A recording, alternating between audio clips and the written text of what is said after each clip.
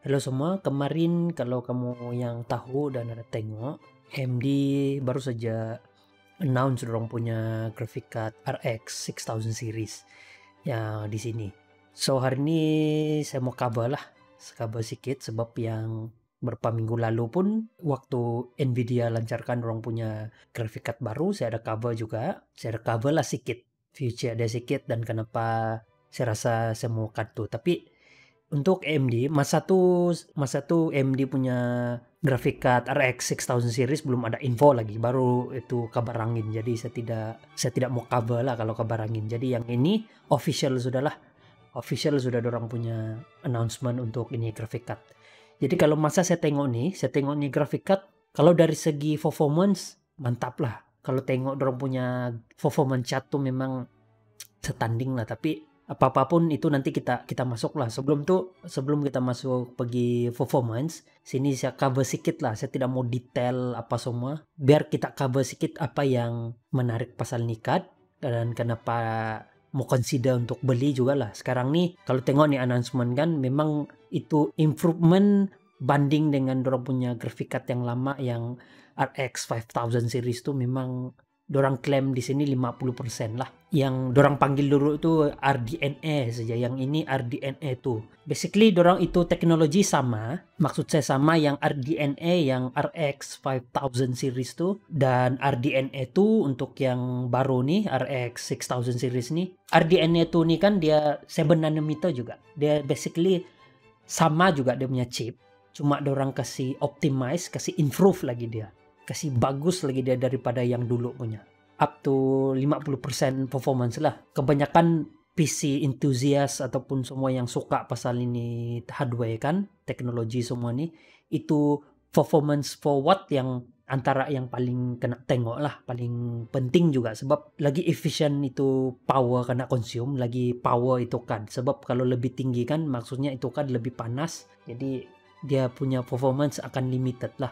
Jadi performance forward tuh penting. Yang pertama dorang bagi tengok di sini, dorang improve itu performance forward supaya ini Grafik Kad baru yang RDNA itu nih dia lebih power daripada yang dulu. Dalam presentation dorang nih untuk yang poin pertama dorang bagi tengok yang inilah 50% lebih bagus daripada yang RX 5000 series punya. Nih RX 6000 series lebih bagus daripada yang RX 5000 series. Oke, yang seterusnya ciri-ciri yang ini.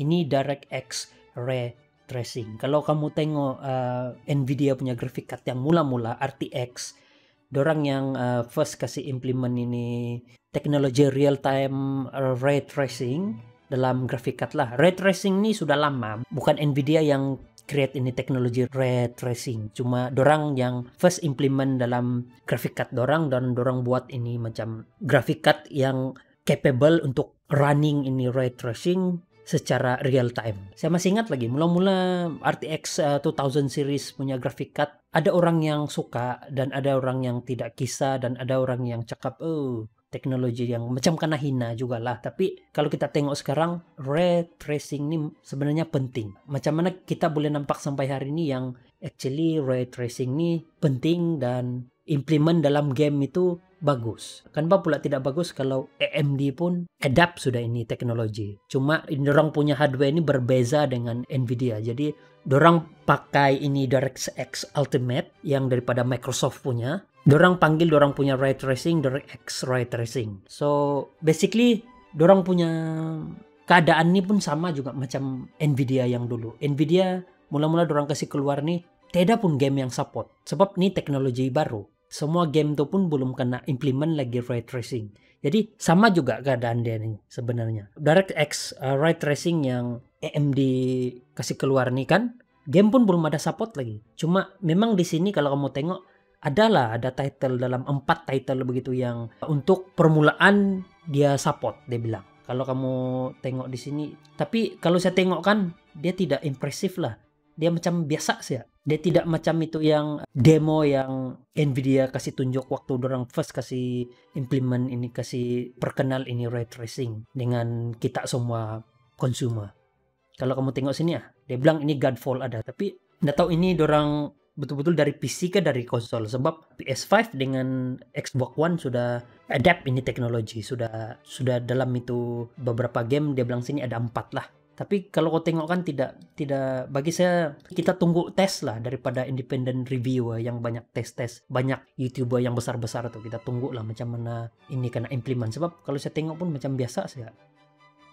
Sini apa mana satu .5 dia bilang sini pun akan adapt ini teknologi untuk permulaan ini game lah semua. Dorang pakai ini. Kalau saya tengok sini macam biasa juga lah bagi saya. Kalau saya tengok ini lagi yang World of Warcraft yang dia punya grafik bukannya cantik sangat. Coba tengok nih. Macam tidak nampak sebab dorang pilih game yang ini dia punya grafik bukannya coba tengok off, dia bilang on.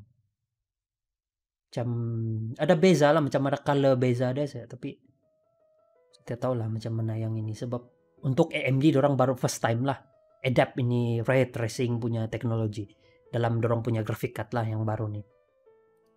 Nah ini dia bilang begini, kalau ada ini yang ray tracing punya AMD punya begini. Ini ada nampak sedikit lah tapi tidak berapa impresif lah. Oke, so AMD pun sudah ada ray tracing untuk dorong punya grafik card yang baru nih.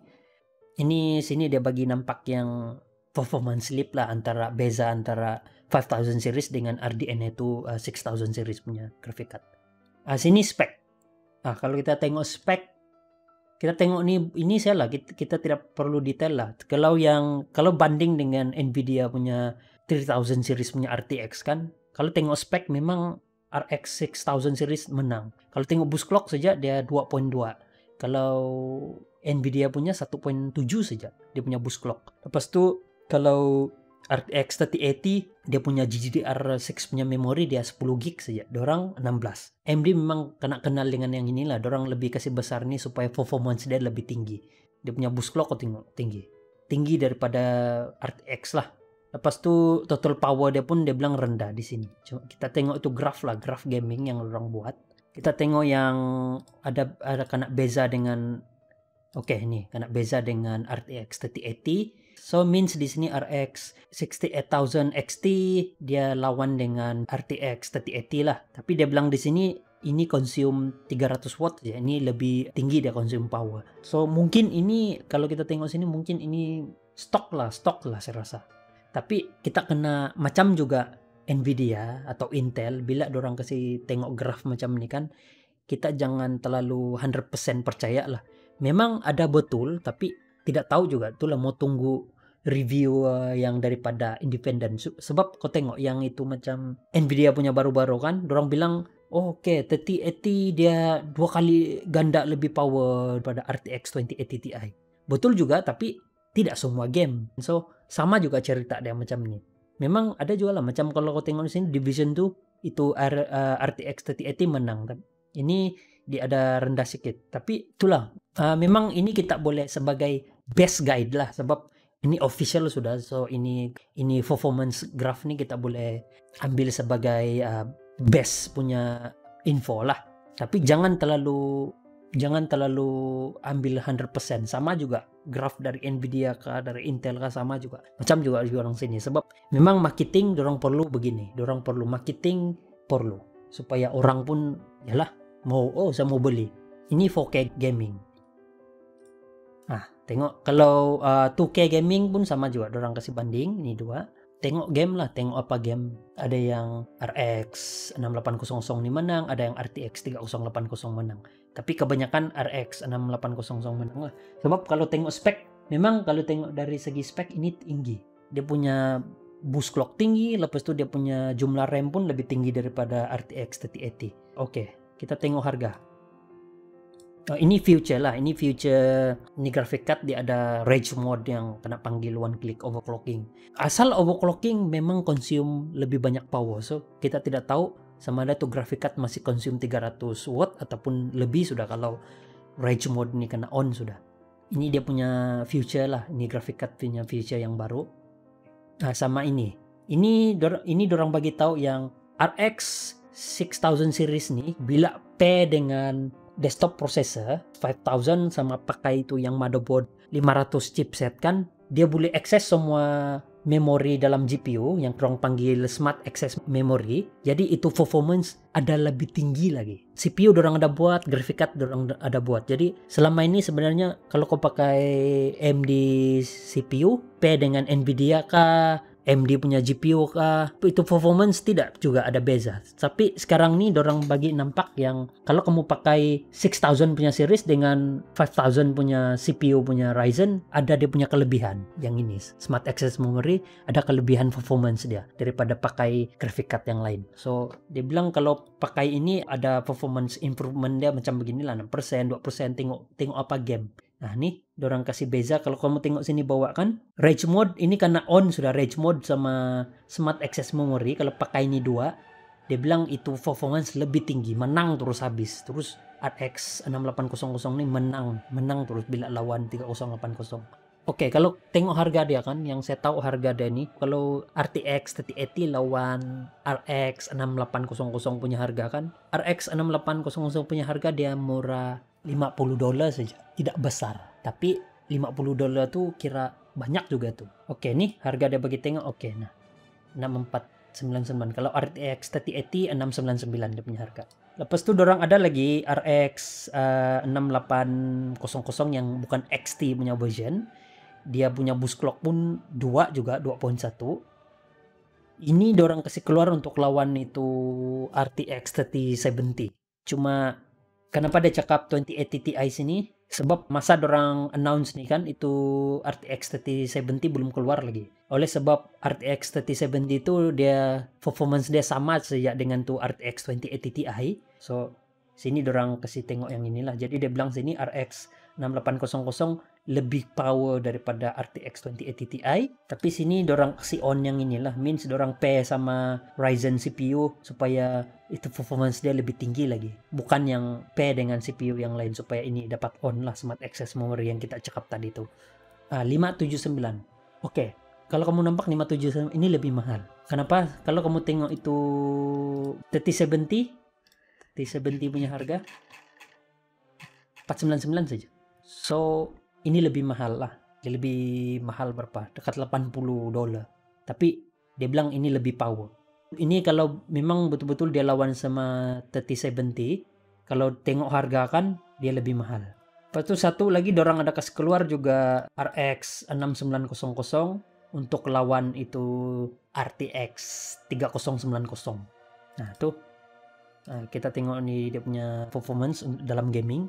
Ini kena on dua-dua lah. Basically ini card kena overclock. Lepas itu kena pair lagi dengan itu 5000 series punya CPU. Supaya dia punya performance yang full performance lah. Lawan RTX 3090. So dia menang. Tapi kalau tengok sini bukan semua juga dia menang. Ada juga yang RTX 3090 menang. Cuma RTX 3080 dia bukan untuk gaming sebenarnya. Dia untuk workstation punya. Tapi dia udah capable 8K gaming. Untuk AMD dorang tidak bagi tengok 8K gaming lah. Dorang cuma bagi tengok 4K saja. Ini semua graphic card dorang advertise untuk ini RX 6000 series graphic card. Dorang advertise ini as a gaming GPU dan 4K punya gaming. Memang semua dorang towards gaming lah yang ini. Ini pun dia punya, kalau kamu tengok dia punya spek pun lebih kurang juga. Dia 16 GB RAM.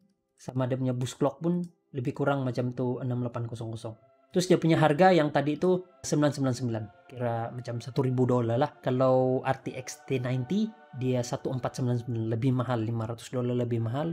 Cuma dia punya spek ada lebih tinggi tuh. Dia punya boost clock memang rendah 1.7 saja, tapi dia punya RAM dia ada 24 GB RAM. So saya punya pendapat sini lah kan.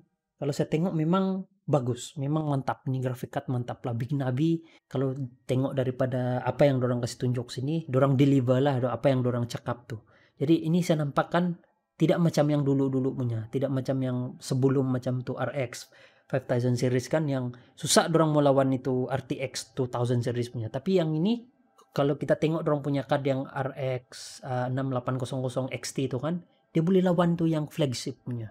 Jadi boleh tahan, AMD boleh tahan. Tapi itulah kita kena tunggu dulu.